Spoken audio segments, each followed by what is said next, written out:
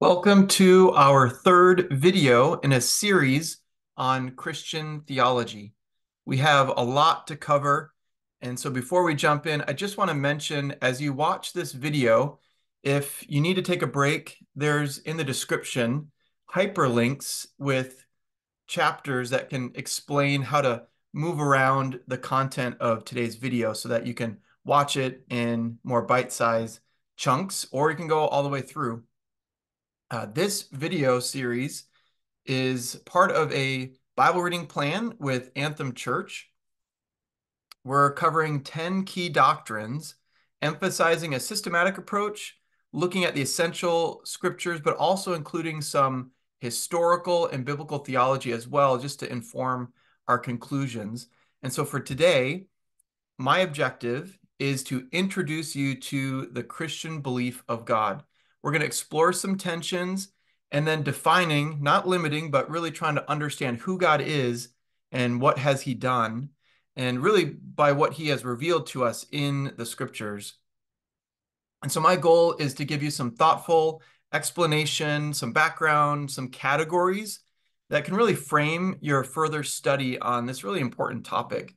And so whether you're watching these videos as standalone videos, or you're following the reading plan, or you're going to be part of a group to discuss this, I really hope that this content really deepens your knowledge of God, but not so that you merely know more information about God, but to also grow in your relationship with him as well. Just want to recognize the voices that have really shaped just my study of this and preparation. My professors at multiple biblical seminaries, particularly Daniel Lockwood and Dr. Metzger, they've been some really key voices in shaping this content. And so I'm just grateful for them. You know, as a kid, I grew up going to church, so I knew many stories about God and the Bible and joined my parents in expressing a level of faith in him. It wasn't until after my father was killed and I was in high school that my faith really became a real decision for me. Not immediately, but my faith was being tested as I confronted what I really believed about God. And I had this choice to either deny God because of this horrible suffering that we went through, which I was honestly so angry about towards God, or to really hold on to my faith in him because I knew in my heart that God was real, which was evident to me as I looked out into the complexity and the beauty of this world, the creation that we exist in, and which became more and more real to me over the years as I realized how much God had given me in my family and the close friends that I have at church. And it's really that they became a testimony to me, just really of God's care and active care. And so even though, I struggled, I knew God was there, and I knew that he had given me these good gifts that was from him. And so my struggle though wasn't in the knowledge of God as much as the idea of trusting God. That became hard for me because I struggled to understand how a loving God allowed these events to really transpire that led to the loss of my hero, the loss of my dad. And so this is what was taken from me. Here's a picture of me and my dad just carving a pumpkin, just these memories that you aren't able to continue to build together.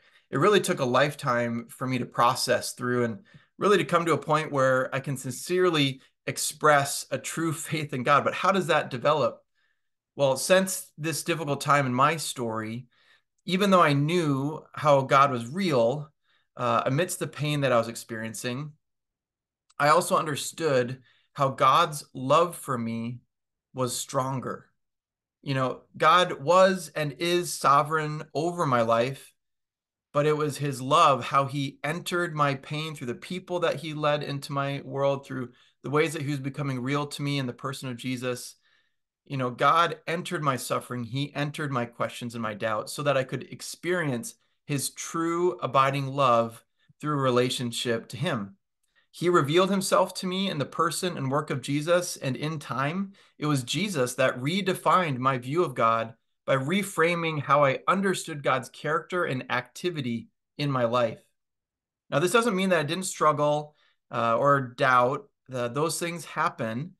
Most days were and most days are today just a mix of good and hard moments. But I chose to see how God loved me like my mom. She was really there for me and cared for me, and it was because of her faith. And so God was being good to us. He was providing his gracious provision in my life, whether it was a relationship with my mom or was as ordinary as a warm cup of coffee in the morning, or as extraordinary as the many people who expressed kindness to us and embodied God's love towards us, reminding us how every day in our life is a gift from God. And so, from what I've learned in that time, I'm really on this journey of faith, stepping forward with Jesus, facing the hard, but focusing on his grace, his gifts towards us. And through that, able to trust in him and his plan for my life. So that's a bit about my story, but what about you? Who is God to you? And like me, how has your life experience shaped your view of God? Maybe some of your questions. Maybe it's affected your confidence or struggle in him. I think of Life magazine's Who is God issue. They quoted a woman, Linda, and she was retelling her struggle of believing God amidst the devastation she experienced from an abortion. But also, she described how she found healing from the birth of her daughter. And this is what she said. She said, I do believe in God, but I don't know how to be a Jew. And I don't even know what my soul is. So I can't make a connection to God. And it's really a hopeless feeling that I'm all on my own. It's been that way for 20 years. I'd just like to know for one day what it feels like to hand your life over to God and say, whatever will be, I accept. Now, I know personally how, when faced with significant tragedy, it makes faith in a higher power really difficult. And so, for many, they can struggle with the idea of God and get to a point where it's just too hard and they've had enough and decide to believe with some level of certainty that there is no God or that there just can't be a God, rejecting him entirely. And I can understand how people would deal with pain in that way. Yet many, like Linda, amidst both the extreme hardships and the blessings of life, still believe in the reality of a God, or maybe call it a higher power, but don't know what to expect or even what to do in response. Sometimes we're left with questions and it can make you feel disconnected, alone, and without hope. But still, and you believe there's this higher power to at least recognize. And so many people are pursuing a spirituality or just a connection with the divine. And so as you're working through that, though, left to yourself, your view of God would in time become a bit more of a humanistic perspective of God and the world. And that's where mankind becomes the measure of all things. And in that kind of view, the idea of a creator would likely be only as necessary as God is beneficial for humanity. Now, I just want to make a comment too that maybe when you hear this language of God as a him, maybe you're still kind of exploring faith and you're uncertain about that. For me as a Christian, the primary reference of God in the Bible is as a father. And so that's how I'm going to be describing God, as a him. Regardless, in this posture towards God of seeing it through the lens of our experience, people would likely see God as operating at a totally different plane, beyond this world, and where humanity is left alone, being subject to their own decisions and making their own destiny. But man, that sounds really hard, spiritually lonely. And yet for other people like Linda, they reject that kind of that humanistic perspective and believe that mankind was enlightened at some point in time by a power or a spiritual being greater than themselves. And so we have these religions like Islam, where the Prophet Muhammad claimed that the Quran is God's word and guides believers through, these five pillars to honor God and so that he blesses them. And you also think about, Buddhism, where people believe there once was a prince who was enlightened and provides these meditation practices and guidance to lead humanity to do good, to stop evil, and to embrace all of life amidst the suffering in our world. Now, as people try to make sense of this world, whether looking inside themselves or looking beyond themselves, like to a religion, my belief is that these are all just a form of a man-centered response, focused more on, what we do or don't do, maybe to appease God, or is just focused on what we do to create a better reality for ourselves through these spiritual practices that are helpful. Yet, as a Christian, our belief in God, it doesn't start with us.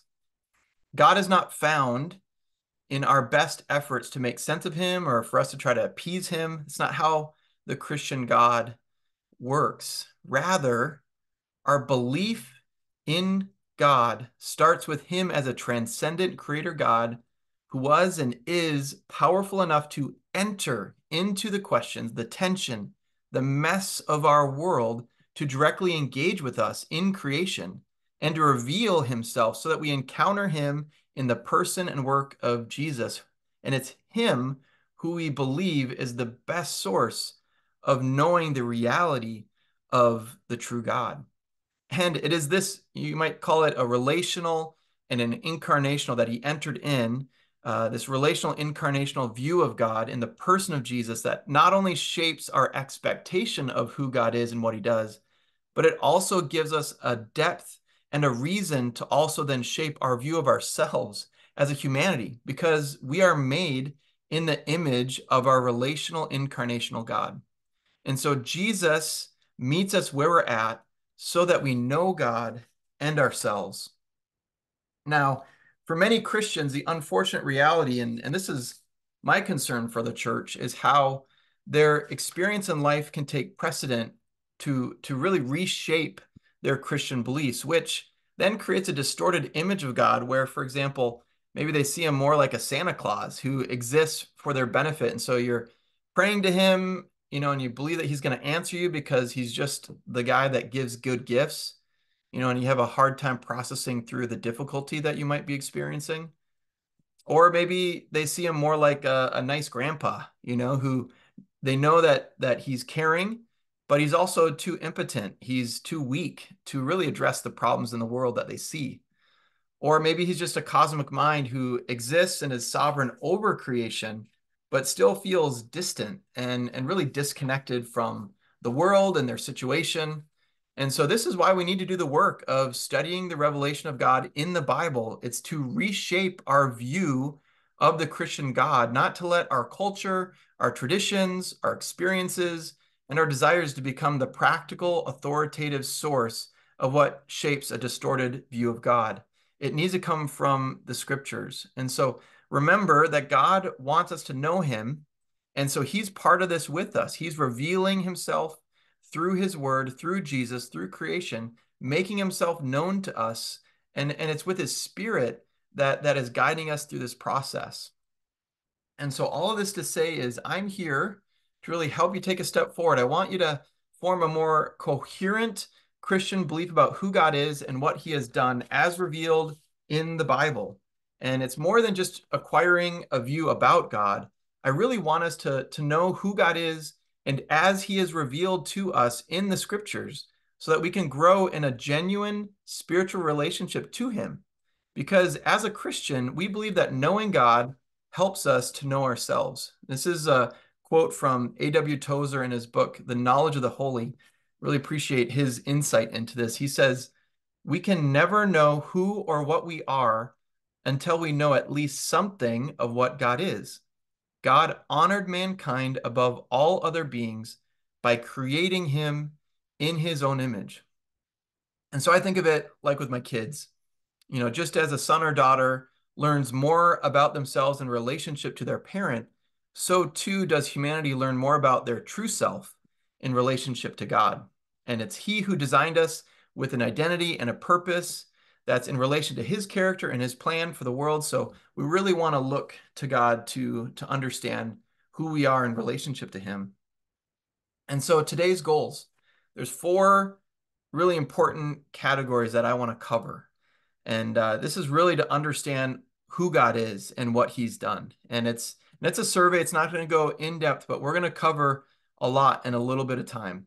And so first, we're going to start with how to know God exists and really explore the traditional arguments for the existence of God. Second, we're going to look at a range of views that we can hold both in the world, so looking at different kind of religions, but then also within Christian tradition, just kind of the scope of different views of God. And it's looking at some of the tensions of knowing a transcendent God who's come near to us, is actively involved in the world. So we're going to look at that together, try to make some just find clarity in that tension. And then after that, we're going to look at some scriptures to see the attributes of God and His characteristics, and then we'll finish with kind of the key distinction of the Christian view of God, which is that He is of a triune nature, Father, Son, and Holy Spirit. It's called the Trinity.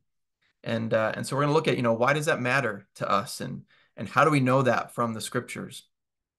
And so let's jump in, and we're going to start by surveying the traditional arguments for the existence of God. So how do we know God exists? Now, as we look at the beginning of the Bible, we see how there's this assumption of God's existence. And so the Bible was not concerned with providing proof of God's existence. We see this in Genesis 1:1, and how the scriptures begin by clearly affirming that the God of the Bible is the creator of all life, but without proof. And so the author assumes the reader believes in the existence of God. Now, as we look to other scriptures like in Psalm 14:1, David does argue how people are foolish for living as if there is no God. And so the Bible does give an indictment against those who do not believe in God. But why? What proof did they rely on? What was David looking to, particularly in the Old Testament? Well, David clearly saw God's existence in creation. You can see that by what he wrote in passages like Psalm 19. He says, "The heavens declare the glory of God, the skies proclaim the work of His hands." And so it's talking about how creation speaks of God. And so the Bible did point to creation as proof of God's existence. And so let's look at an approach to the question of God's existence as we look to creation. Now, as we approach this question from creation, there's really 2 starting points: reason and experience. And so when we start with reason, we argue directly for the existence of God, such as what's called the ontological argument. And this was first formulated by an early church leader named Anselm. And it's essentially 3 beliefs that build on each other. God is a being from which none greater can be conceived. Number 2, to be the greatest means God must necessarily exist. Number 3, God exists. He necessarily exists. Now, critics have pointed out how this is akin to circular reasoning and how thinking about something doesn't necessarily mean it exists, but that's the whole point, is it's a rational, logical argument. And so it is clever and it is reasonable, but I can see how it is insufficient. I do appreciate the thoughtfulness of this explanation from the source of reason. Now, you can explain from experience. And so we're going to look at that next.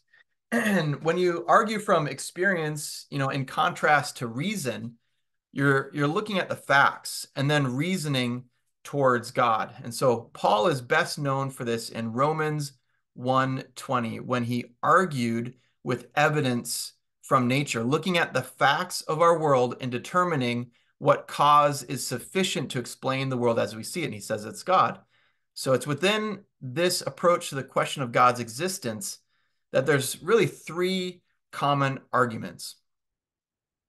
Now, the first one is known as a cosmological argument, and it explains this from the existence of a vast universe. Think about being outside, seeing the stars, and just how overwhelmed you can be. That's what we're talking about. And it's to say that, how can that come together? But by a powerful God, only a powerful God could be responsible for such vastness beyond measure. Now, this helps us see that God is powerful, but it doesn't argue for other aspects of God, like him being personal. And so let's continue into the next argument of three. The next one is the teleological argument, and it explains from design and how such an intricate and interconnected world with structure built into it, I mean, these pieces fitting so well together, it would really require an intelligent source, which is God. Now, that's the belief. God is intelligent because an intelligent God would create such an intricate creation. And while it can reveal, God's wisdom, his purpose, it does not prove that he is good.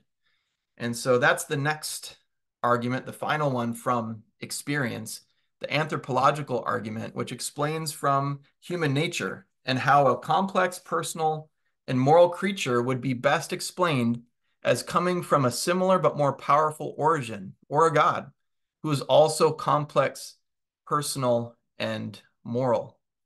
And so while this argument can explain humanity's inner need for right and wrong, morality, as well as our connection to the divine and how we long to worship a God who's beyond ourselves, it still does not argue for a Christian God specifically. And so creation by itself does not reveal to us how God's standard of morality is established by a loving God, as was revealed to us in Jesus, which is just to say how important it is to have the revelation of Jesus, so essential to reveal how our God is a loving God.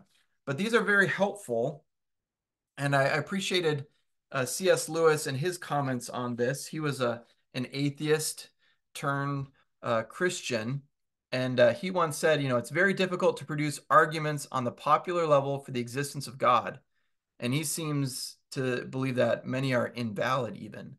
However, he also said, yet nearly everyone I know who has embraced Christianity in adult life has been influenced by what seemed to him to be at least probable arguments for theism. So we can find evidence of God in creation, but there are limits to what these arguments can produce in a person. So we should, in my opinion, be careful to avoid arguing for the existence of God, but rather just let creation speak for itself.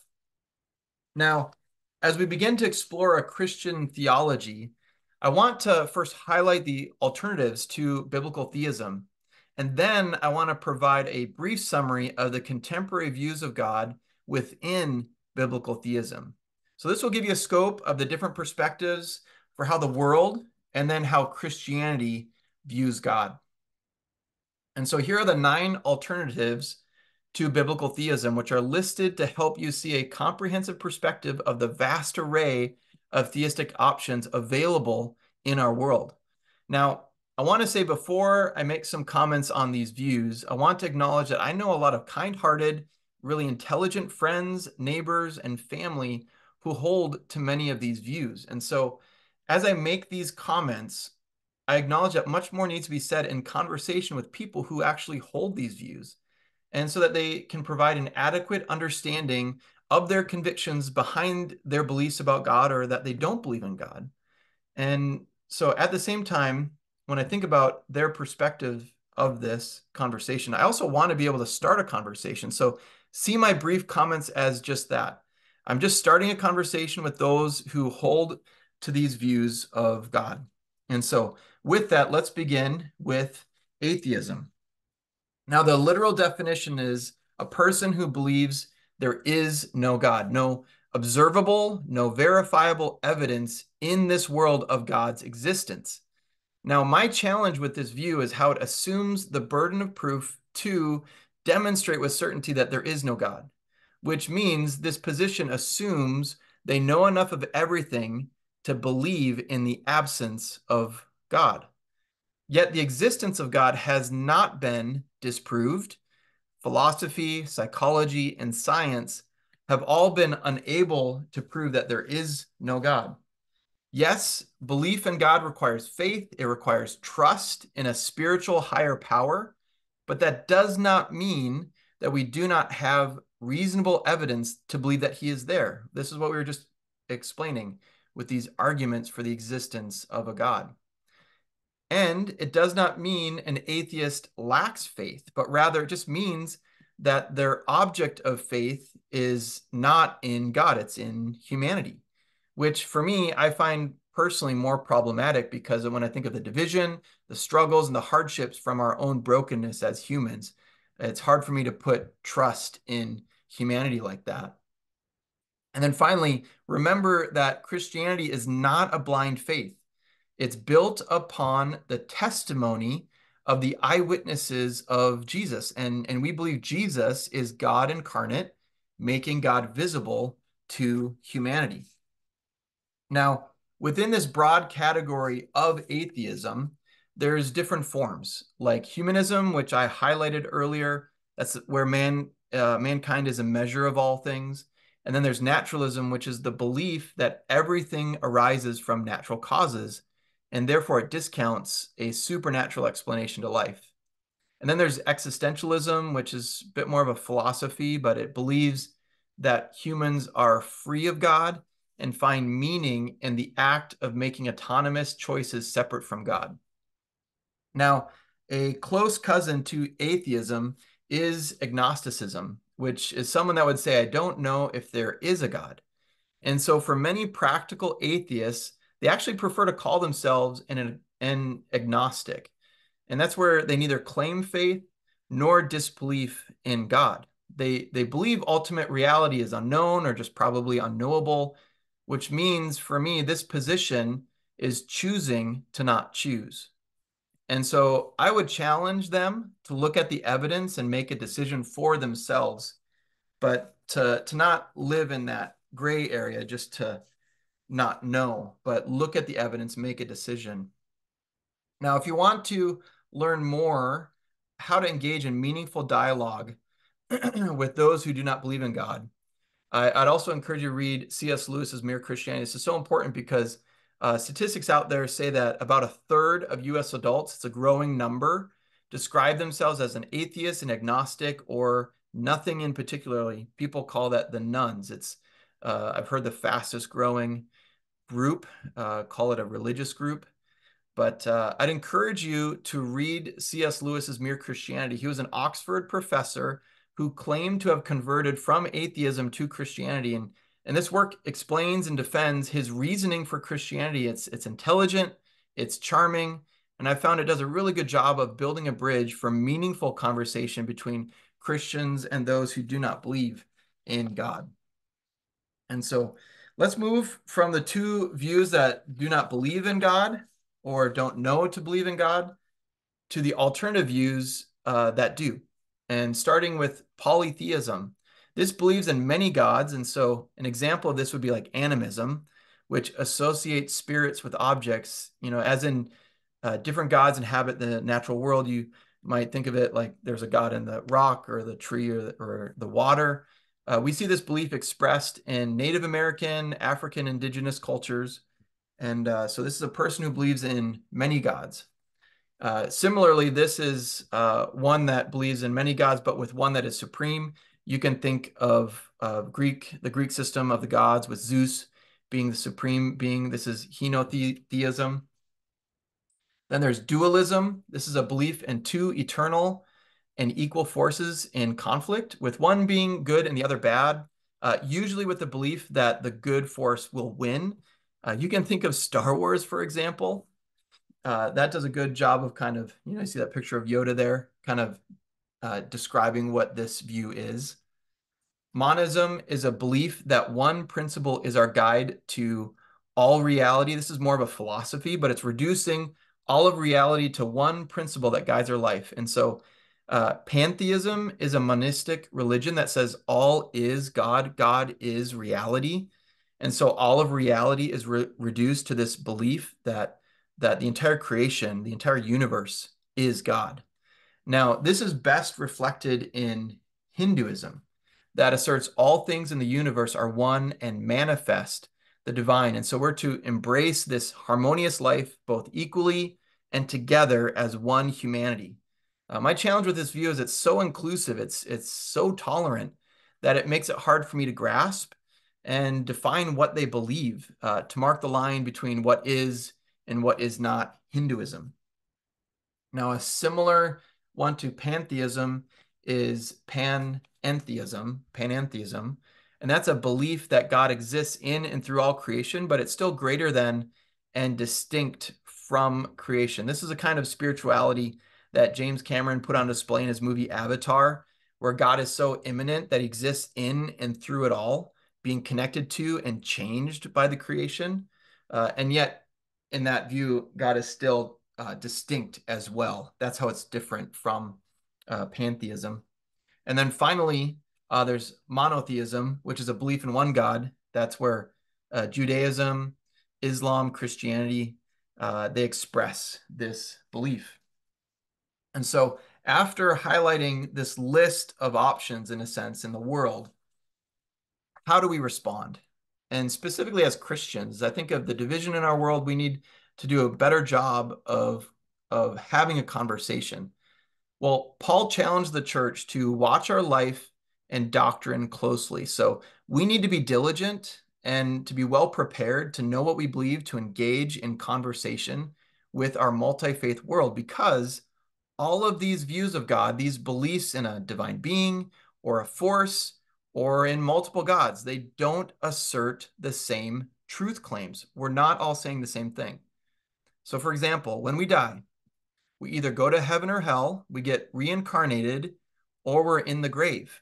We can't do them all. Think about hearing how Hindus believe in God, but he's more impersonal.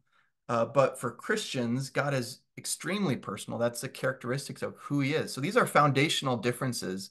And so we need to avoid divisive dialogue that pushes people away. And instead, we need to move through our differences, not stopping short of them, not going around them, not avoiding a hard conversation, so that we move into honest and open dialogue together to be a testimony of our beliefs. But what does that look like for us today in a multi-faith world? I believe that Paul gives us a good example in Acts 17, how to do this in our multi-faith context. That's where he was in Athens. We see how he was well trained as a Roman citizen to engage society by quoting their philosophers, their poets, and their religious beliefs. And we see that here, this Bible verse that says, "For in him we live and move and have our being." That's from a poet. So he's quoting their literature, their cultural language that they would best receive and understand, because he's reaching them. And so he wants to translate his beliefs into a language that they can receive and understand. And then you see how when he enters the city, though, he is grieved that he sees all of these idols. And so he's disagreeing on an emotional, a personal level. This isn't just intellectual for him. It's deep to him. And he sees people's humanity because of that. And at the same time, when he's looking at these idols, look at what he said. He says, "People of Athens, I see that in every way you are very religious." So he's leaning in. "For as I walked around, looked carefully, respectfully at your objects of worship, I even found an altar with this inscription, 'To an unknown God.'" So he says, you are ignorant of the very thing you worship. He speaks truth. And this is what I'm going to proclaim to you. So I love that example, because Paul used their understanding of God, their belief in an idol, to build a bridge into an open discussion with them. He didn't devalue their beliefs, and he did not change his own convictions, but he went through his convictions into an open discussion with them. And it's so that he could share not only his belief in God and how he's distinct, but how he's significant for them to consider. And so if you'd like more of this kind of approach to a multi-faith response and a dialogue, my professor's book, Connecting Christ, How to Discuss Jesus in a world of diverse paths. He wrote this with his friends who are leaders of other faith traditions and religions because he wants them to explain in their own words what they believe. And then my professor would explain from his Christian worldview, how to respond. And so that we as Christians can do a better job to invite conversation about our distinctions and how we believe differently from other people. And it's so that we can share about our belief and listen to theirs, but speak significantly and personally into their faith tradition.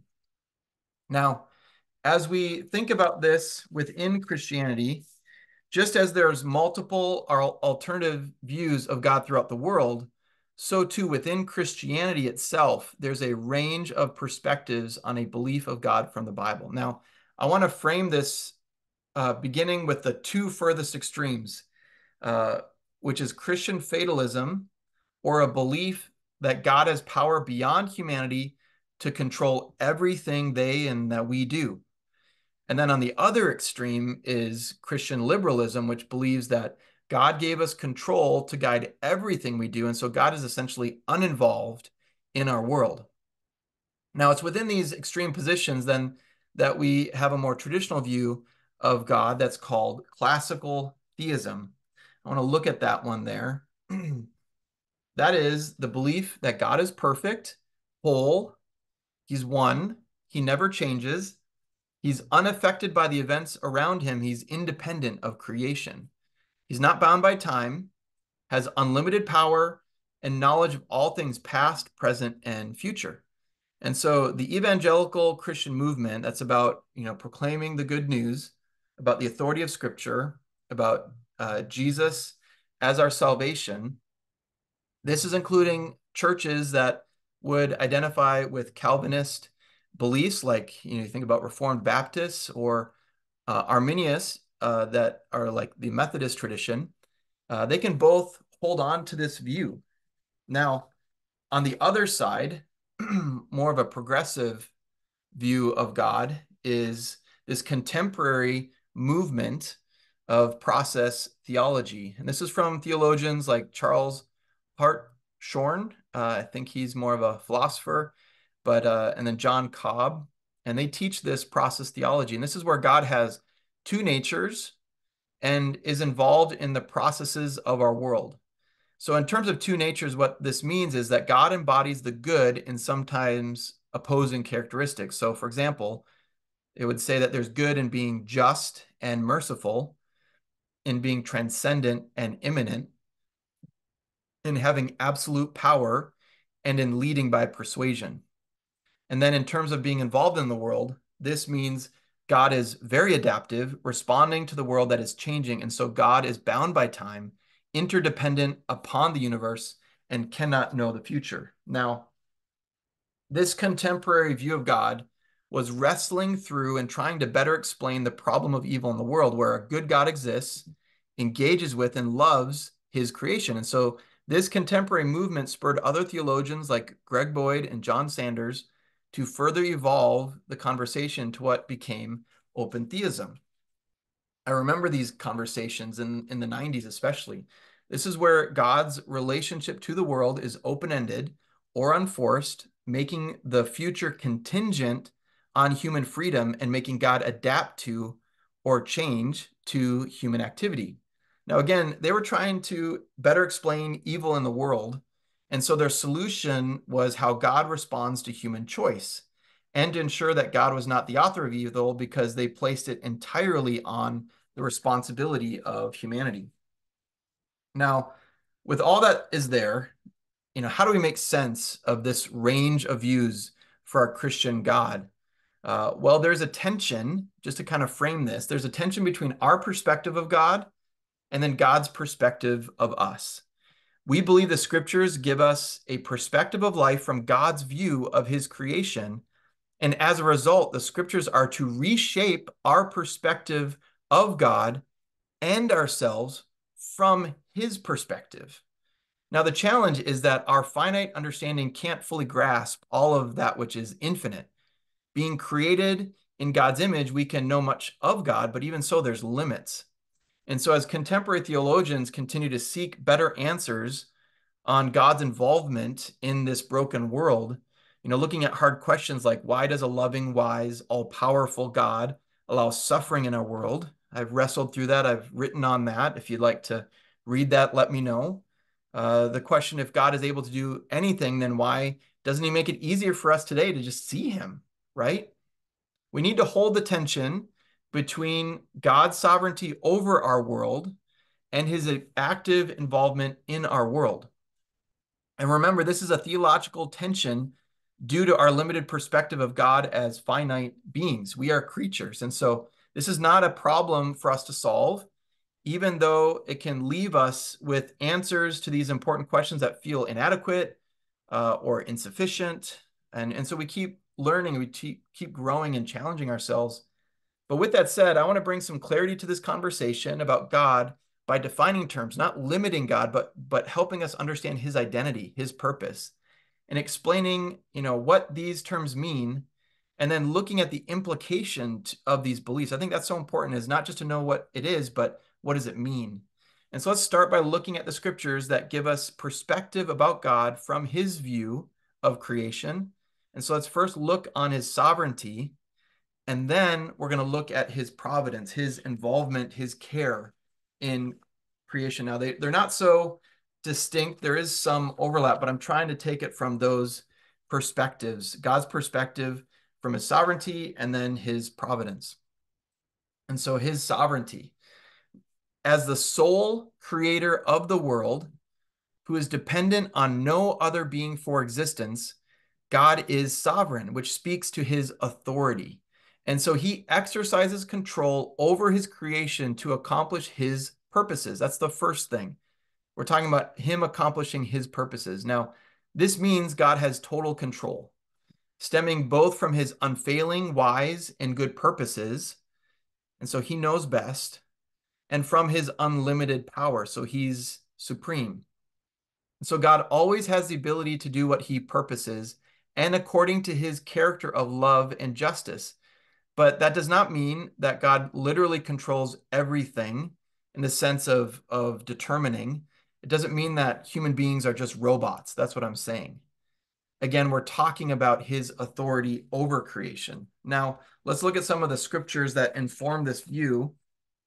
This is the evidence that shapes this belief. You see it in Genesis 1, chapter 1 and 2. God is a creator of all things, all life. Psalm 138, it talks about how God knows all and knows all events. Isaiah 45:7, this is where God creates and therefore permits disaster. Now, it's speaking of physical calamity. It's not saying that he created moral evil. God did not create evil. It's just that he's working within our creation, which was broken by humanity, but he's allowing these things to happen. It's a hard truth. In Acts 2:23, 4:28, and then Proverbs 16:23 and 16:9, it speaks of how God determines activity in little things and in big things. And then finally, in Romans 1:24, this is where God allows human choice because, again, being the source of life, even our freedom or our independence comes from and is dependent on God's authority.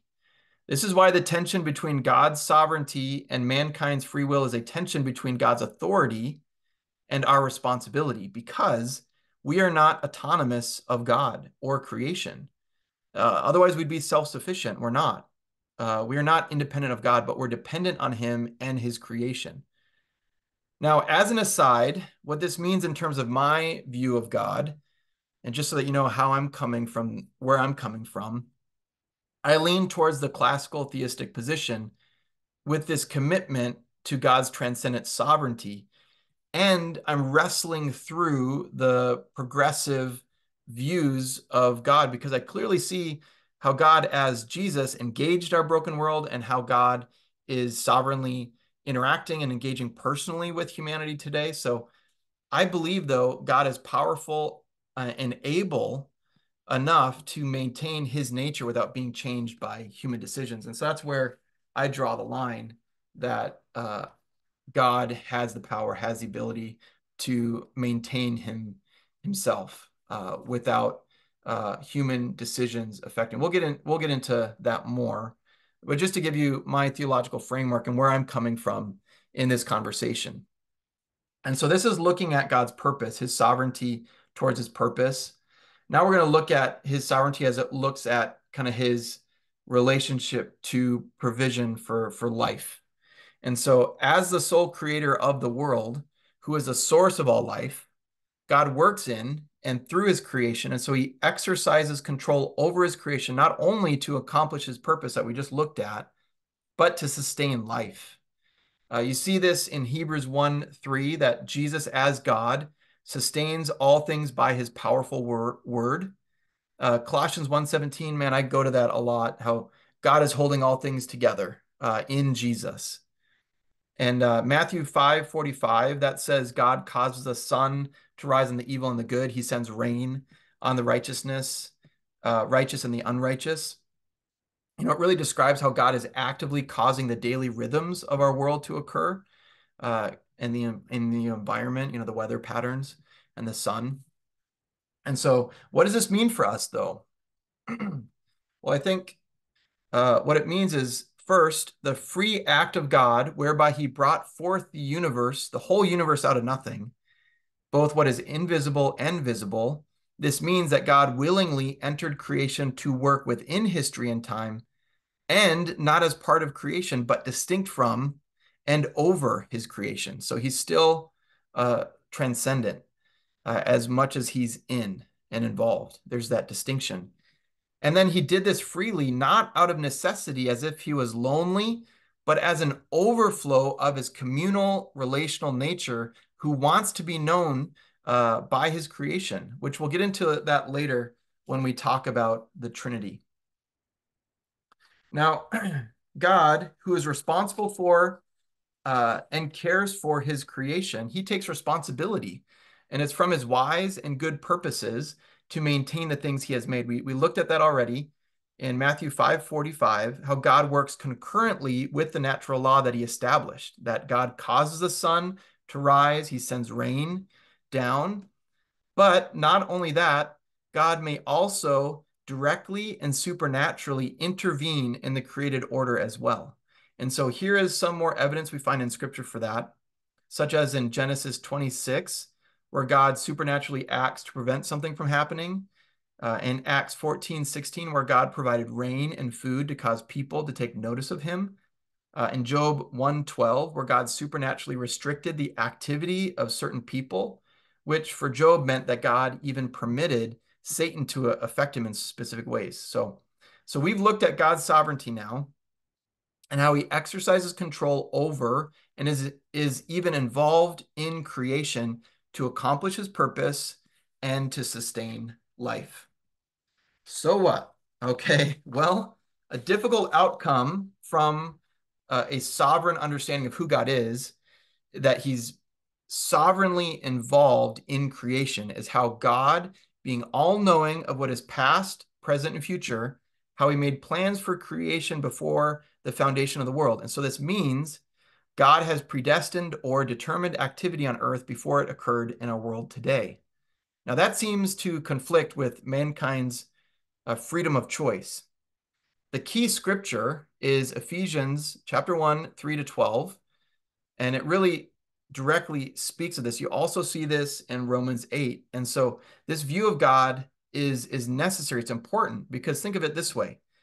The purpose is this: sinful humanity resists God's plan of redemption, which must be accomplished for God's good purpose to be realized in creation.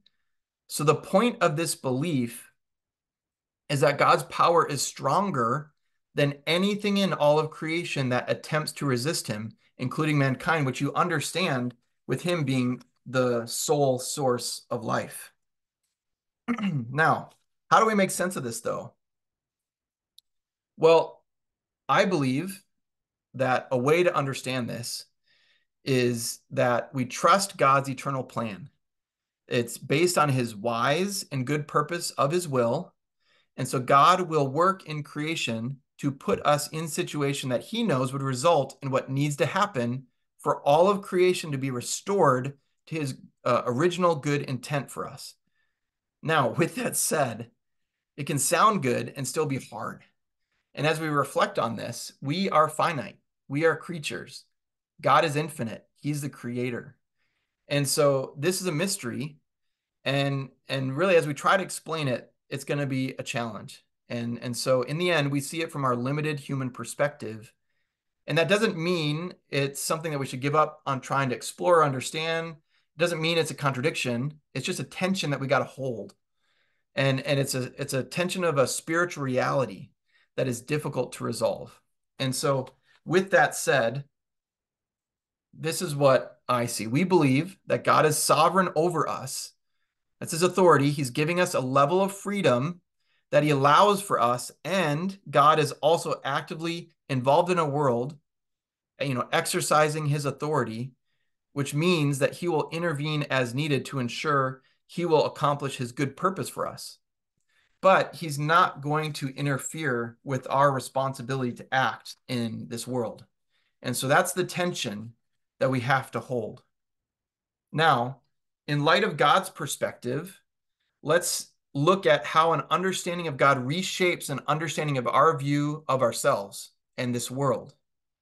And so, as we consider our view of God from our perspective, a key part to this discussion is to be clear and define what level of freedom humans have in relation to a sovereign and loving God. Now, this topic as Americans is very personal. And so we really need to have a level of humility and grace as we process this together. Now, there's more or less three views. Some argue that freedom is an illusion. Everything is determined by God. This is that fatalist kind of view. Others argue a freedom of contrary choice where God does not impose his will on human relationships at all. And then within these two extreme views is the compatibilist view, where the freedom of choice is made within and according to our nature.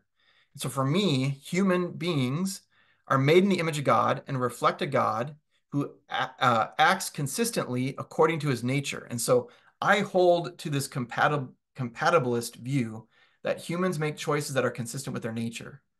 And so you could say that's more of a Calvinistic leaning. I would say that it's a good explanation of the revelation that we have in Scripture. There is tension.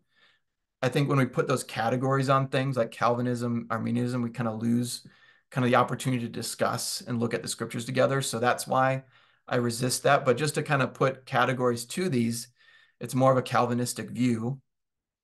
Libertarian is more of an open theism view, an Arminianist view.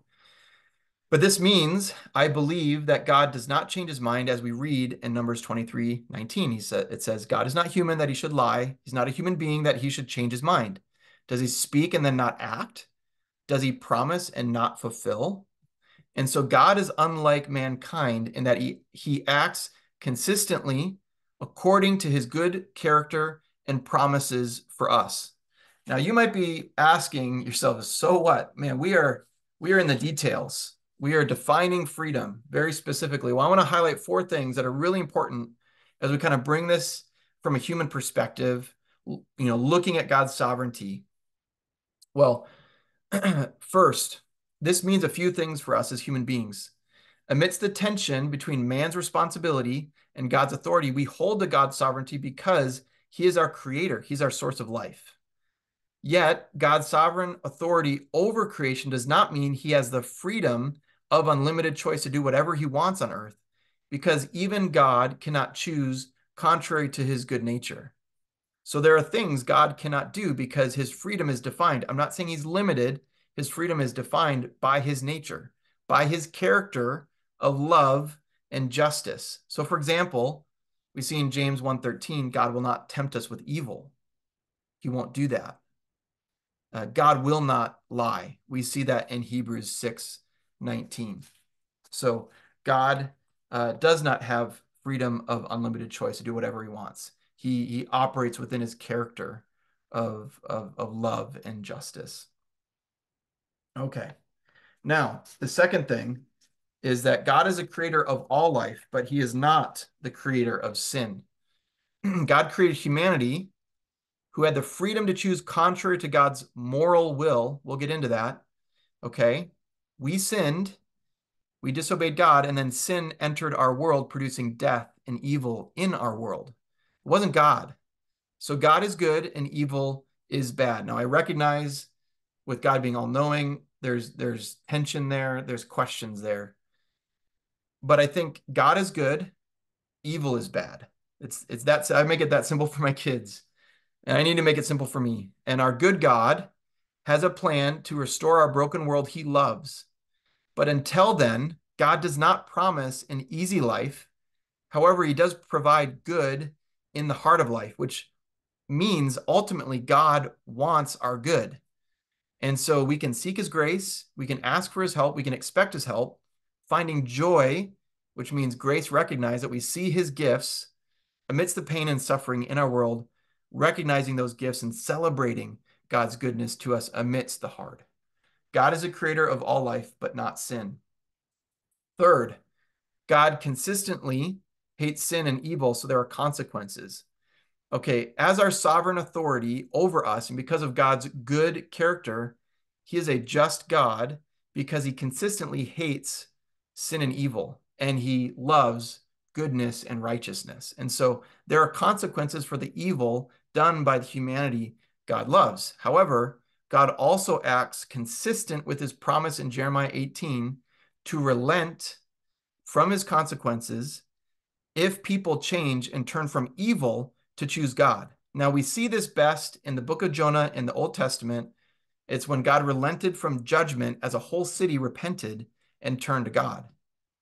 Furthermore, the other good news is our loving and sovereign God took the consequence of evil on himself in Jesus. And it's so that we can have a loving relationship with God, and so that God can still enforce the consequence of evil as a just God, being consistent to his standard of justice. So that means God's authority is good, it's reliable, it will prevail. Now, the last thing of what this means to us, understanding man's freedom in relation to God's sovereignty, God does not force his moral will upon humanity. Okay? And a free will does not mean God loses his authority over creation. God is still sovereign over. God allows humanity a level of freedom to choose contrary to his moral will, but never contrary to his sovereign will. And so God's plan of redemption will be accomplished. That's his sovereign will. And regardless of whether or not humanity chooses to follow God. Now we see this distinction of a sovereign and a moral will in Ephesians. It's in Ephesians 1:11, where it talks about God's sovereign will, that all things work towards God's sovereign will to accomplish his plan of redemption for humanity by the work of Jesus. So humanity can't change this. God's plan of redemption will happen. We know the end of the story. However, in Ephesians 5:17, we see that God wants us to understand the will of the Lord, which in context is his moral will. The beginning of Ephesians talks about his plan, his predestination, his sovereignty. In the latter part of the book, it gets at the application, how we live. And so it's about his moral will, which he revealed to us through the scriptures, specifically the commands that tell us what kind of life he wants us to live, in which he expects us to follow. He expects us to obey, to listen. But that's our choice to do so or not to do so. Now, there's a lot more we could say on this topic. I think a good resource is 4 Views on Divine Providence. You can see the authors there. They give a good perspective from the different ways I've described. It's going to look at the different views, the assumptions behind God's caring provision for his people as he guides them on their journey of faith, and then how he accomplishes his purpose in and through them. It does a good job drawing out the decisive issues that you need to understand behind the debate.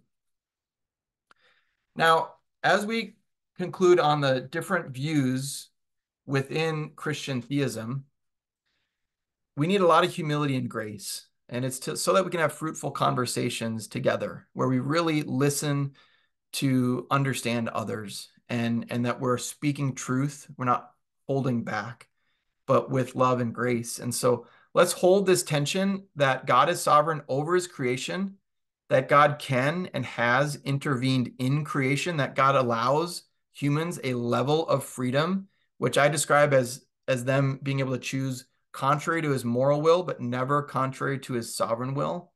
And so we may disagree on this. And I think as a church, we have to remember that Christians agree on far more than they disagree on. And so let's focus on what unites us, which is Jesus. And it's so that we can also learn from each other, looking at the scriptures together, trusting in Jesus, and really believing in him to work this through his church. And so let's follow the advice of St. Augustine, who once said, in essentials, unity, in non-essentials, liberty, in all things, charity. And so I believe the authority of Scripture, salvation by grace through faith in Christ alone, and a triune God, that's the essentials. And so as we kind of talk about these tensions, we need to have a lot of grace and not let this divide us as Christians. Now, after summarizing the scope of beliefs, the different beliefs about God and the world, and within Christianity, I want to focus in and now look at, after all of that kind of background, defining God for us. This isn't to limit him.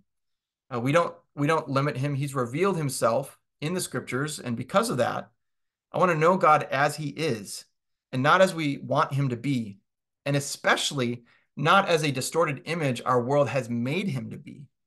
And then as we study God, we need to, like Paul, recognize the complexity, the mystery, and let it cause us to worship God. I love after he gets into this tension in Romans 9 through 11, he concludes in worship. He says, oh, the depth of the riches of the wisdom and knowledge of God, how unsearchable his judgments and his paths beyond tracing out. Who has known the mind of the Lord? Who has been his counselor?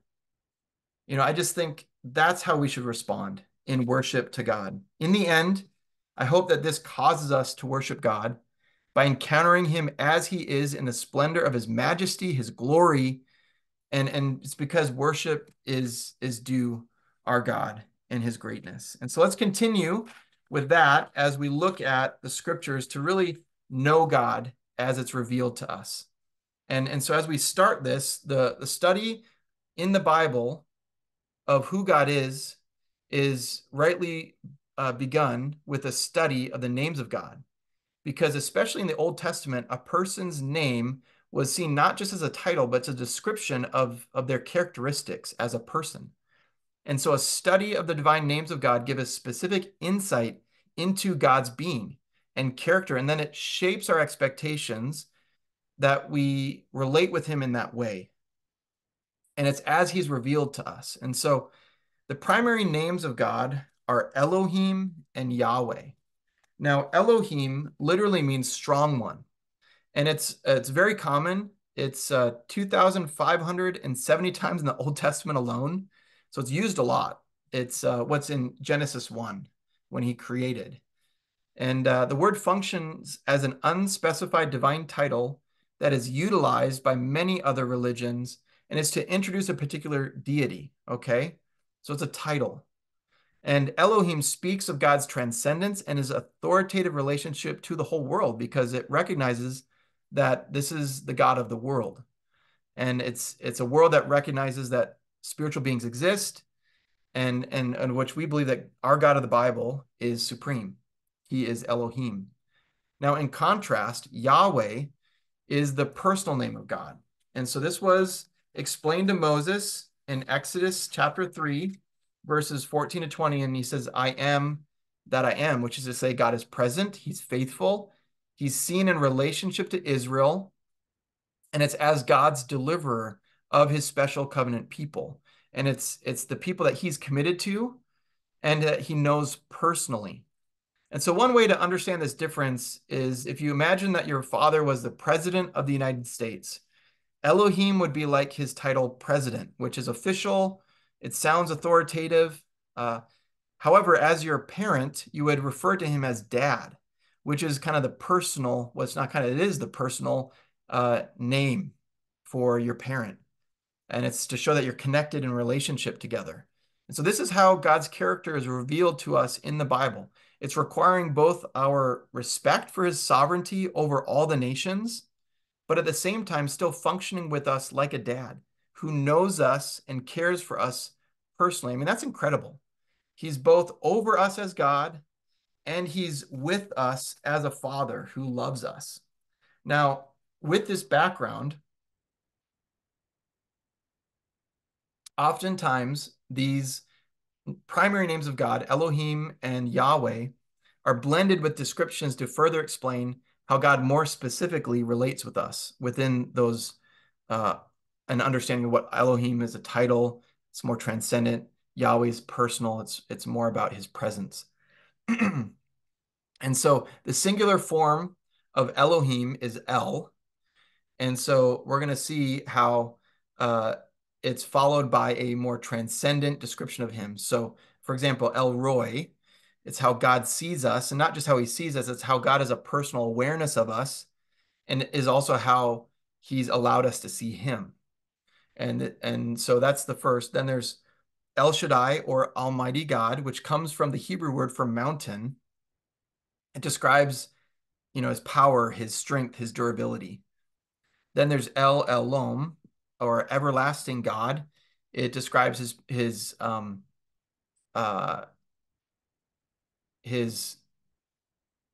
me just go to the story. So it's used just before the test by God with Isaac on Mount Moriah, and it was to speak of Abraham's basis for a confident hope that God could raise his son from the dead if necessary, because he's eternal, he's everlasting.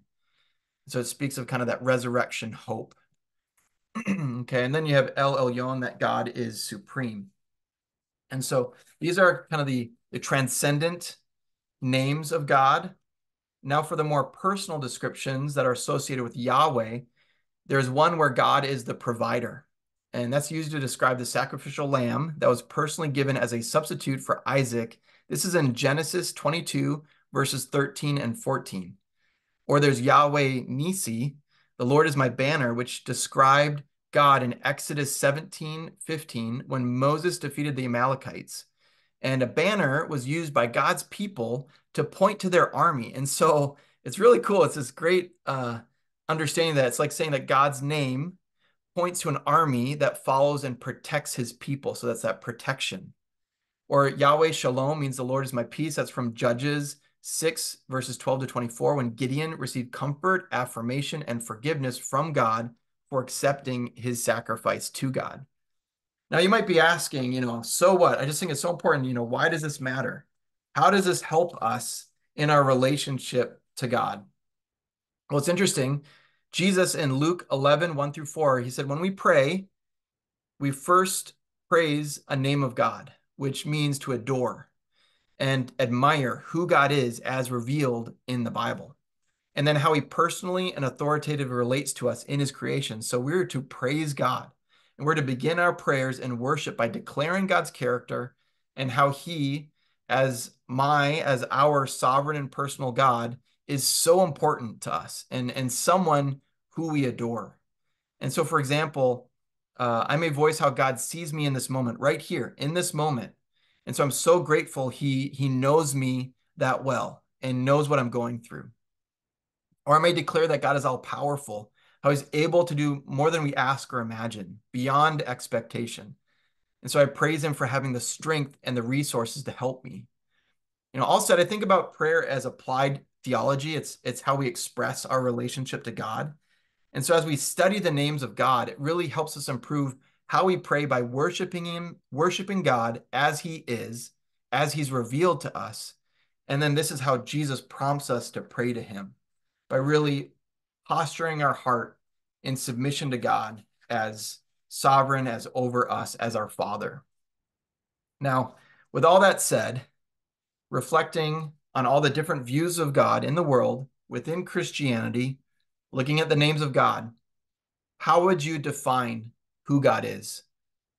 How would you synthesize all this together to define God in like a sentence or less? What would be an accurate definition for the Christian God? Well, according to the Westminster Catechism that had a couple versions in the 1700s, really thoughtful summary of our Western Christian doctrine from the Church of England, they said God is a spirit, infinite, eternal, unchangeable in his being, wisdom, power, holiness, justice, goodness, and truth. Now, I agree with this definition, but also recognize how it's more of a traditional view of God. So we want to give an accurate definition that is distinctly Christian, but that allows for the scope of contemporary perspectives, which we discussed earlier. And so if we were to focus on what is essential to know about God, what are his core qualities or attributes that define him as revealed in the scriptures, what would they be? Well, I believe this. The essential characteristics of God, the core to who he is this. God is one, which means he is the ultimate God of all spiritual beings. So when you think about angels and demons, that's what I mean. Even humans having a spiritual nature to us, having a soul. He is supreme with no rivals.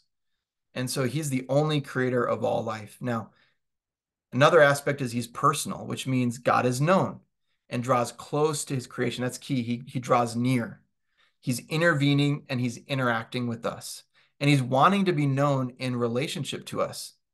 And then that leads us into him being triune. Why does he want relationship? It's because he's communal in nature, being three equally valuable persons, but each with a different function in relationship to each other and to us. We're going to get into that in a second. And then finally, spirit, which means God is distinct from his creation. He exists beyond the physical world, being independent and set apart in a non-physical spiritual domain. So that's how I would define who God is. And if you're interested, we did a series on this at Anthem Church last summer and got into this. So I can make that available to you if you're interested. Now, this also means the essence of God's primary characteristics can be framed in two important and distinct categories. God's transcendence, that's him being spirit and one, and then God's presence, that's him being personal and triune or communal. Now, in doing this, this highlights our tension of knowing the Christian God who is both set apart and distinct, but he's also engaged in interacting personally with us. And it means that some of who God is will be relatable and some of who God is will not be relatable to us. So let's look at that together. What are his relatable characteristics? He's intelligent, or he's able to know all of what is actual and potential. I think about his relational capacity to know and be known, his morals, his ability to hold what is good and true, which implies how God is trustworthy and reliable. There's his sovereignty, his authority over us, having both the will and the power to impose his will on us. And then finally, it's his personality, his emotions, his ability to feel and be emotional like us. For example, God was grieved. We see that in Genesis 6. He was angry. We see that in Psalm 95. He was jealous. We see that in Exodus 20. It's the sense that there's none greater than God, and so it's a holy jealousy. But all of this to say, the Christian God draws near to humanity by being personable and relatable to us. In contrast to this, there's his incommunicable, or his characteristics that we can't relate to. And so there's some of who God is that is beyond us, and that creates the mystery. And so we can't partake of them. This is unique to God alone, might be difficult to grasp. So first, there's his self-existence, where God is a source of life. He's not caused by anyone. He's not dependent on any other being for existence. John 1:3 says it best, all things came into being through him, and without him, not one thing came into being. This implies that everything apart from God was created at a point in the past by God, which is kind of profound to think about. So God is the only source of life. Second is his immutability. He's unchanging. Doesn't change his nature. We talked about that. He's responsive to our needs according to his will. Yet, as mentioned previously, God is unlike mankind. He responds consistently with his nature and his divine promises. Then God is infinite. He's without limits. Now, this is different from how we are bringing definition to God. It's so that we can know him as he's known, his identity. It's kind of like a picture has lines to distinguish the outline. And so that's what an identity definition does, is to give it contour and shape, to know him. and he's infinite, which has to do more with how God is not limited by space and time. And so he's all-knowing, he's always present, and he's all-powerful. Now, the last one, he's eternal, he's timeless. Time is part of space, matter, time. It's part of the creation. And so God created time. He's independent. He's outside of time. He existed before it. He doesn't decay. He doesn't age, which is really hard to imagine. But you might be asking yourself again, so what? Why does this matter? Well, think of it in terms of us being made in the image of God. This helps us relate with God because humanity is God's unique representative on earth who's made in his image. And so we are similar to God in personality, morality, relational capacity, and having an authority over creation. And that's to cultivate, bring out goodness out of creation, to subdue and care for the earth. And then in terms of being divine, we are unlike God in his incommunicable attributes, the things that are beyond us, like him being self-existent, eternal, unchanging. You know, we as believers enter into eternity because of God. That's him as the source. But humans aren't transcendent in nature. We're not able to exist above and independent of creation like God. We are very dependent. So we have limits. And that's what humility means, that we understand a view of ourselves from God's perspective, that we have limits and we need to understand those boundaries to live well and healthy and good lives. And this is to live as God created us to live, is according to his personality, his morals, his relational expectations, his desire for us to care for the earth.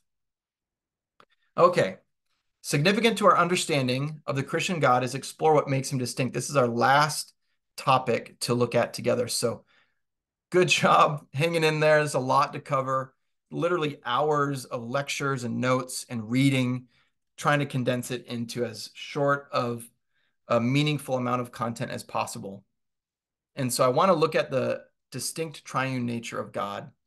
And so this is our final, in some ways, most important topic in our exploration of a belief in the Christian God, because to see God as triune means he engages us in three persons, not one God who, by the way, is three persons, but rather how the Father abides in the Son, how the Son abides in the Father, how the Spirit is in communion together, which is to say how they're all one, participating simultaneously as a Trinitarian God in relationship together.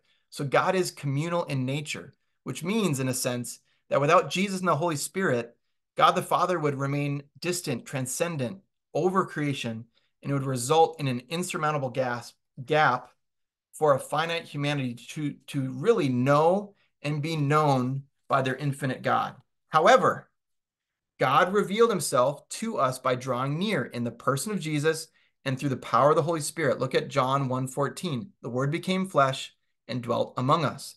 And so the eternal, powerful, unchanging God who spoke creation into existence, this God came to earth and revealed the triune nature of God in and through the person of Jesus, who in turn gave us the Holy Spirit so that those who trust in Jesus can commune and know our triune God. This means God does not have a relational characteristic as much as his very being is relational. And Jesus, who being in his very nature is a relational God, he demonstrated to us how God in perfect communion with one another as Father, Son, and Holy Spirit, that there is a relational experience we have with God as a triune God. And so with all that said, I want us to close by defining what the Trinity is, what it does, and then what we can expect.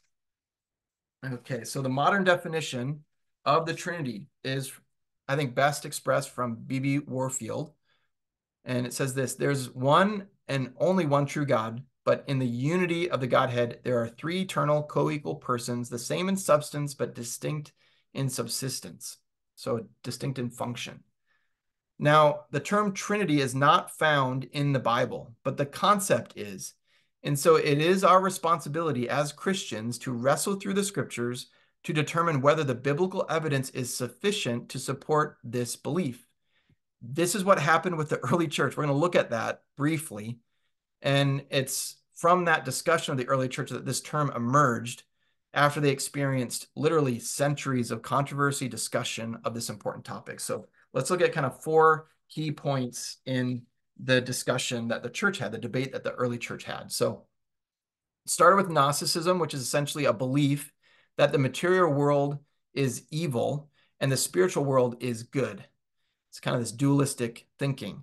And so this erroneous thinking implied that God in heaven was spiritual, but with the world being evil, then with that thinking, Jesus could not have been human, but rather was only a manifestation. Otherwise, he would have been evil. And then that would have made him impersonal. So Jesus could not have been human with Gnosticism. Then second, the debate led the way to the Council of Nicaea in 325 AD, 300 years. And Tertullian first used the word Trinity to explain how Jesus was the same essence of God, but was distinct in nature. So he's trying to avoid the charge of tritheism or 3 gods, where Jesus would become inferior, not totally equal with God the Father, but subordinate to God the Father as a created being. He didn't want that. And so, as an aside, Jehovah's Witnesses, their faith tradition believes this, and which is why I would not say that they believe in the Christian God. They do reference scripture, but they do not say it is an essential for us to believe that Jesus is fully God and fully man. Now, from that point with Tertullian, then it led to the Council of Nicaea, when the church officially recognized that Jesus is fully God and fully man, his divinity and humanity. And so this resulted, though, in a growing division in the church, where the East was saying Jesus was of similar substance to God the Father, and the West was saying that Jesus is the very essence or substance of God the Father. So eventually the Council of Constantinople settled the debate, but it wasn't until the Council of Toledo in 589 AD, so that's after Christ's relationship to God the Father had been defined. That's when, in 589 AD, the Holy Spirit was recognized as a third co-equal eternal member of the Godhead. Wow. What do we learn from this? Well, we learn that key in this discussion is Jesus. And it makes sense because there is inherent theological tension in God being a man. Fully God, fully man. Yet again, this is a mystery. It's not a contradiction. Jesus is not a contradiction. He's God and he's man. It's a mystery. And it's a significant distinction of the Christian faith. And so think about how, man, the church literally wrestled through this for over 500 years. And so let's make sure we take a humble approach to this discussion and do the work, learning from history, looking at the scriptures. And that's what we're going to look at together. And it's so that when we make statements about this, that there's a humility to our posture. Okay, what's the support in the scriptures for the Trinity? Well, the first time we see the plurality of God is in Genesis 1:26, when God said, "Let us make man in our image." And just as an aside, this is where he said that he made male and female. And so God's greatest creation wasn't a human being, it was community, man and woman together. So it speaks of God's communal nature. Now, later in John chapter 1, he began his gospel account by retelling the creation story in Genesis. You can read it, chapter 1. And he explained how the triune God was there with God as the creator and Jesus as the creator's spoken word. And so Jesus was there at creation. And then as you read in Genesis, you can see that the Spirit's hovering over the waters. And so the Trinity is there at creation. And then as you read through the writings of John, he further elaborates on the significance of the communal nature of God for us. Let's look at 1 John. This is 4:13-16. This is how we know that we live in him and he in us. He has given us his Spirit, and we've seen and testified that the Father has sent his Son to be the Savior of the world. Okay, so there's the Trinity. And I love this because the text literally says that we have the love of the Trinity flowing through us, with Christ living in us, the Spirit empowering us, and the Father residing in us. That's incredible. And it speaks the relational nature of God, who's overflowing with his love for us by forming a real spiritual relationship. Now, the best scriptural support of the Trinity in the Old Testament is Isaiah 48:6, references two distinct and divine persons in connection with the Spirit, which from my viewpoint is anticipating the New Testament doctrine of the Trinity when Christ comes and speaks more specifically into this, and then the New Testament letters as well. But you see the Trinity here in Isaiah 48:16. And then as we enter into the Gospels, at the start of Jesus' ministry in Matthew 3, Spirit of God descending and a voice from heaven saying, "This is my Son, whom I love." And so you see the Trinity there at the beginning of Jesus' ministry. And then in Matthew 28, you see it at the beginning, really, of the disciples being sent out. And so what this says is really the triune nature of God participate in the sending out of Jesus and the church. It's part of the mission. And it's really key to understand God's mission from a triune perspective as well. I've done some writing on that. If you're interested in that, I'm happy to share. But it drove the mission of Jesus and his church. Now, the best scriptural support for the Trinity in the New Testament is 1 Corinthians 8:4-6, which highlights how some believe in many gods, but Paul makes it clear that there is one God, the Father, that there is one Lord, Jesus, who are both the source of life. So there's that Trinity and unity of one being many. Then you see John 5, Jesus himself testifies that he understood he was equal with God the Father.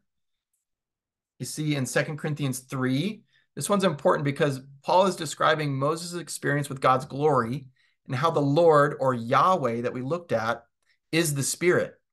So this is significant proof that the Spirit shares the same deity of God the Father by sharing the same personal name of God that was used only of God himself, that personal name of God.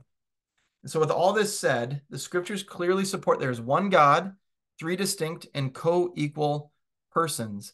And so let's hold all three in balance. It's when we emphasize one over the other that it leans towards heresy, and it's not true as God has revealed it. So we've got to hold this tension, this mystery together. And why does this matter? Why does a belief in a triune God matter? What does it do for us? Well, we are created from God's inherent desire for a relationship. We are not created out of necessity. It's from an outpouring of God's communal identity as God the Father, Son, and the Holy Spirit. It existed in perfect relationship to each other without us. And so God did not need man to be relational. He is transcendent. He doesn't depend on his creation. However, it's in his nature. And it's in his desire, his relational desire for us, that he formed us in his image, that the greatest creation was community, man and woman, made in his image. And so two things. One, we find meaning in relationship to God. And so I think about this because just as my kids look to me and their mom to understand more of themselves, we look to God as Father, Son, Holy Spirit to know why we are here, how we're to live, what it means to be human. The other thing is we are relational beings. We're dependent on one another and God, and it is not good for us to be alone. We are made for community, and we're not made for isolation. I understand there's energy that people talk about being extroverted, introverted, but in our core being, we are relational. We need people to understand ourselves, to process life. My counselor would talk about that in terms of we need to verbalize and communicate to understand what we're feeling and thinking. So we are relational beings. We're made for community. And so what can we expect from a triune God? Well, Ephesians 1:3-13 is the best place to look for this. It's where Paul writes a letter to new Christians, and it's so that they understand what it means to be in Christ. And that's his description of being a Christian. And one thing I love is how he opens this letter by celebrating how God's blessings are open to all. He's not getting into a debate. He's worshiping God. For those who trust in Jesus, these are the blessings that you can receive. And so Paul's view of God immediately causes him to worship God, which is a good reminder for us, again, that we're not to get too lost in the debate, what we can't explain. Instead, we're to worship God in the mystery. And we know him, and he's beyond knowing. Now, Paul then explains more about three specific blessings that Christians receive from our triune God, starting with God the Father's blessing of being chosen. This means that being a Christian is not an accident. It is not based on our merit. And so much so that God chose us before creation existed. And I know that's to say, it's difficult to understand, but God is that strong. And he's interested in bringing us into his family that much. Now, some debate over this. How did God predestine us? What does it mean for, we looked at that, freedom to choose. The reality is that our broken world creates doubt in us. We can struggle to believe, are we chosen?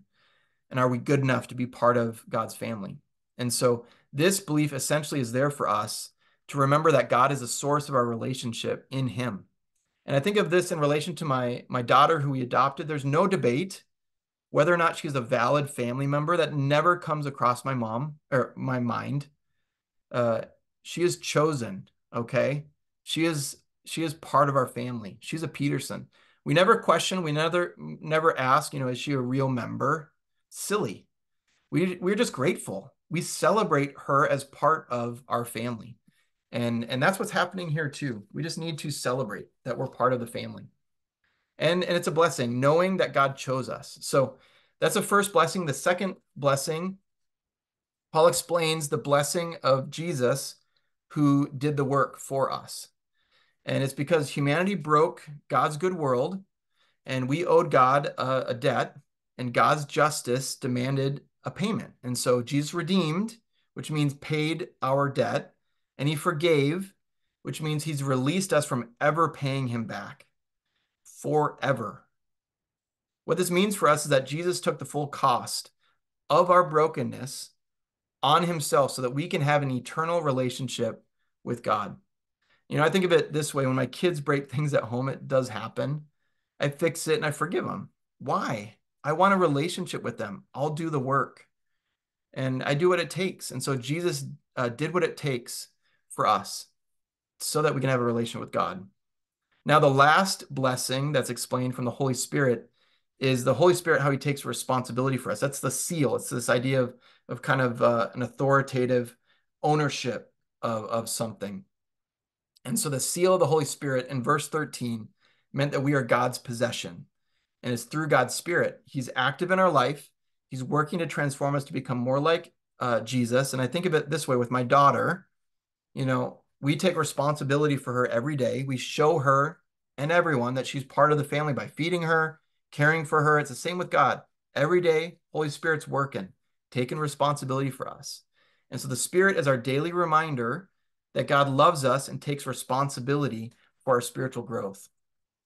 Now, as we reflect on these blessings, this is what I conclude. All of this means this. For those who trust in Jesus, we celebrate this blessing from God. God the Father chose us to be forgiven in Jesus the Son so that we can live for God by the work of the Holy Spirit. God the Father chose us to be forgiven in Jesus the Son so that we can live for God by the work of the Holy Spirit. Isn't that amazing? Now, I think as we reflect on these blessings, we need to see them as essential. These aren't just options for us. The Trinity isn't just this historical debate, but it's an essential belief in our Christian God, which not only helps us know who God is, but how he relates with us on earth. And as Christians made in the image of God, we are all blessed in Jesus. We are blessed, and we need to see those blessings, how we're invaluable to God, how we're chosen with a purpose, not defined by our mistakes, marked by God. And we're released from the control of sin, from our inner failures, from the addictions. We're forgiven. We have a new start at life. And this means we're empowered by the Holy Spirit who's with us, who's doing the work, so we can live for God and experience his life-giving relationship. And so this means for us, there is a security in the doctrine of the Trinity as it's related to us and the expectations we have from God based on his word.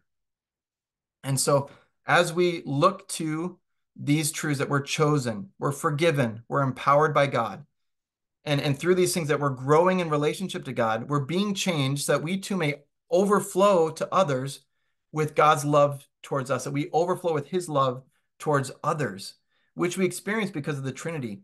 I love Major Thomas in his book, The Mystery of Godliness. He describes this.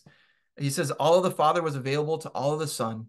because by his faith-love relationship, all the Son was available to all of the Father, and this constituted his perfect manhood. So as we look to Jesus to understand this, that he experienced full communion with God in a love relationship. And so we, as relational beings who have the love of the Trinity flowing through us, with Christ living in us, with the Spirit empowering us, and the Father residing in us, we have this opportunity to experience the life-giving nature of the Trinity. Major Thomas continued, he said, "For godliness is not the consequence of your capacity to imitate God." It's not about us, but it's a consequence of his capacity to reproduce himself in you, to restore the marred image of the invisible God. This means God indwells in us fully so that we can fully live the life he designed us to live as his image bearer. It's God's all-powerful love that empowers us to serve as Christ served us, which makes this possible in a broken world. I mean, this is just incredible when you think of the implications of the Trinity and our relational capacity and what God has done for us so that we can know God. And then as we conclude, knowing God helps us to know ourselves. Man, thanks so much for taking the time to explore the depth and the scope of our Christian belief in who God is and what he's done. Thank you for taking the time to listen. Remember that knowing God helps us know ourselves. This is fruitful for us. It helps us build our relationship to God. It helps us understand how he wants us to live with him, that we are honored by God, being made in his image. And so the more we know God, we know how he's made us. And so we grow in our relationship to God, and we grow in our understanding of ourselves. It's such a gift. And I think too that our God is not a nameless, faceless God. He became a man known as Jesus so that we can know God as he is, who entered our world to know us and so that we can be known by him. It's remarkable. And so that's where we're going to go in our next video. It's going to focus on the person and work of Jesus, how he is fully God, fully man, and the implications of that, and how does that work?